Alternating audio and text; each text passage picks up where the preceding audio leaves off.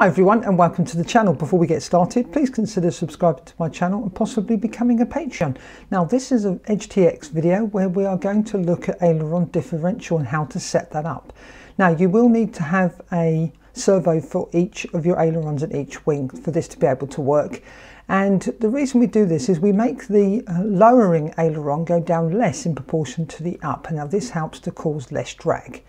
So let's switch over to companion and I'll go through the settings there and then we'll have a look on the radio. Okay, I've got the basic model open, so let's go to the flight modes and you can see I've set up the global variables here at 60, 30 and minus 100. Now we need the global variable 3 so that this will work, but the actual global variables are the 60 and the 70. Now you can play around with these numbers when you're flying to be able to find out how which best suits your aeroplane. Now the inputs are standard, but if we go to mixes, you see we've got two ailerons now. We've got channel 1 and we've got channel 5. So you can see there's quite a bit of work we need to do here to set this up, but let's just go. We're going to go through just one of the ailerons because the other one is a reflection of the first aileron, except for you'll notice the differential is plus 100 on this one, minus 100 there. Now this you'll have to change. It maybe channel 1 would be minus, and that will be depending on the orientation of the servos within your wings. Let's take a look at the first line. Our source is input aileron, our weight is 0, our offset is 0 and our curve is 100. And I'm using switch SC for this, so in the forward position this will mean we have no differential. Now later on you could go and change this to be permanently fixed into the mixes without having a switch. I've done this so that you could turn it off and on in the air, so when you're testing. So everything else will be normal as standard. Now we're going to go on to the line we needed to add. Now the first line we needed to add is input aileron. Our weight is global variable. Now this is global variable 1. Now what we can do, we don't need to use global variables if we don't want to. We can go in here and put the weight in manually, but it's so much easier to do it with global variables because you can pop in there, change it, and it will change it across all of your mixes. Okay, so we've got global variable 1, as I said, offset 0, our curve is 100. So here you can see we've got switch SC, and this will be our first differential rate that we were going to use. Now we go to our second line we needed to add. The source is input aileron. Our weight is global variable 2. Our offset is 0. Our curve is 100, and switch SC in the back position. Okay, now we are going to go to our final line. Now we need this line for this to be able to work. So we go source is input aileron, our weight is global variable 3, our offset is 0, our curve is 0, and we do not select a switch this time.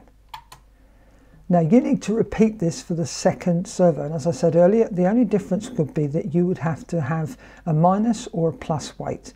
So you can just copy this over and you're ready to go. So let's go and demonstrate this, shall we? We're going to simulate it. Okay, let me do this. I'm going to do the channel monitors. So we've got let's put our switch SC off. So if we watch our aileron channels 1 and 5, you see they're both moving fully. If I put this switch SC in the middle position, you'll see now we've got the differential coming 40% on the down. And then if we click our switch to full, and now we've got 30% differential. So there we go, we've demonstrated the aileron differential. Now let's switch over to the radio and I'll quickly go through the settings on the radio for you. Now let's take a look at the settings on the radio. So we're going to go into our model settings and we're going to go across to mixes, and I'll just quickly go through each of the lines. So let's edit. You can see on our first line we've got input is aileron, weight is 0, offset is 0, our curve is 100%, and we've got switch SC in the forward position. Okay, then we're going to go down to our next line. We've got our sources aileron input, we've got global variable 1, we've got offset 0, We've got a curve at 100% and our switch should be SC in the middle position. Now we're going to go to our second inputted line is aileron input, global variable 2, offset 0 and curve 0, and I'll switch SC in the back position. Now we need to put our last line in, which we are using sources aileron input. We've got global variable 3, offset 0, and the curve is 0. And then we go down to the switch. We don't use the switch.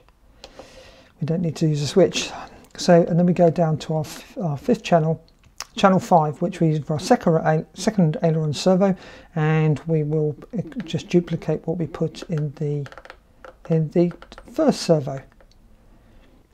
Now let me go to the global variables, and you can see we've got global variable 160, global variable 270, and global variable 3 minus 100. Now we must remember that there are multiple ways of programming OpenTX and EdgeTX, so this is just the way I came up with this. But let's come out, let's tap our screen, and let's bring up our channel monitors, and then let's give this a go. You can see we've got our full aileron throw. Click the switch into the middle position. You can see now we're getting 40 on the down. Click again and we'll get 30 on the down. And there we go. Well, I hope you found this video useful, and if you did, please give it a thumbs up, and if you didn't, give it a thumbs down. And if you have any comments or questions, please leave them in the comment section below, because I'd love to hear from you. Thanks for watching. Happy flying. Bye for now.